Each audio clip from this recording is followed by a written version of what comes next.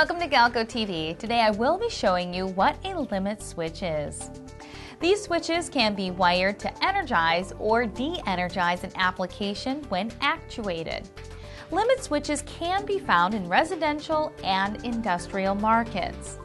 Within residential, the limit switches can be found in common appliances such as in refrigerators, where an electromechanical device turns on the light inside of the fridge when the door is opened. In this case, when the limit switch is depressed, the light will turn off. In the industrial market, limit switches are used in an assembly and are actuated by the motion of a machine part or presence of an object.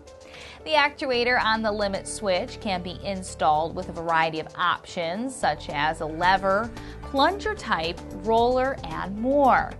When an object comes in contact with the actuator, the device operates mechanically linked contacts which can make or break an electrical connection. One advantage to limit switches is that they can be housed in rugged material for harsh duty environments.